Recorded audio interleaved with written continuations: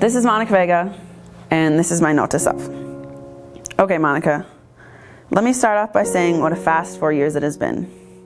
You will learn so much, so take every opportunity and make the best of it.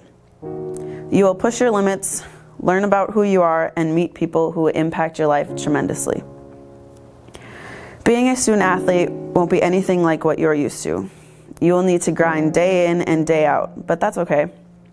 You were raised to grind, so use that to your advantage.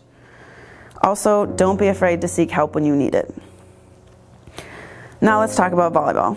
I know not playing your first season is going to be difficult.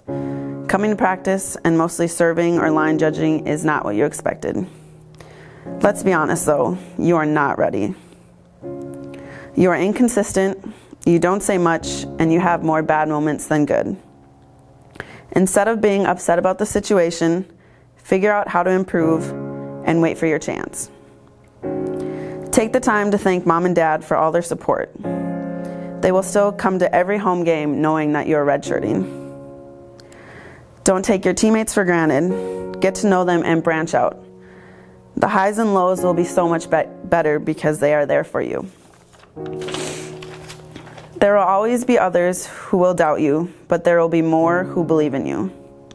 Keep those supporters close because you will need them on this journey. Now you might be asking yourself if this was the right choice. You always knew MSUM was the place for you, and that's why you never considered going anywhere else. By the time you are a senior, you will know without a doubt that you made the right choice. Now you're in your senior season with another year left of eligibility. Don't use that as an excuse. Do things now. The last thing I'm going to say is don't give up.